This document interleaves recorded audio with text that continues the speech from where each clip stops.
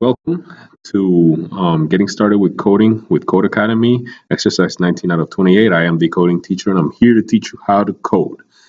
This exercise, I skipped exercise 18 because basically it was just clicking next. This exercise is another take on, if-else syntax. As you can see, what they're trying to do is trying their best to keep you from getting bored while you're repeating the same stuff over and over. What are you repeating? You're memorizing the if-else syntax. You got to get your parentheses, your braces right. Everything has to be correct in order for it to work.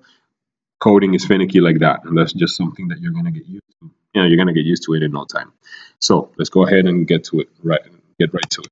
If, open parentheses, John.length times 2. So what's John.length? That's 3. John is length 3, so John.length is 3 times 2 is 6. Divided by 3 is 2. So that's what we're going to put here in order to make the statement evaluate to true.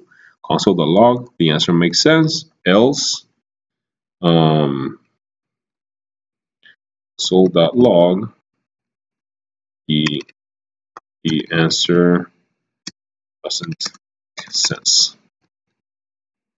And we close our brace, we save and submit, and that is it for this video. I hope you enjoyed it, and I'll see you guys next time.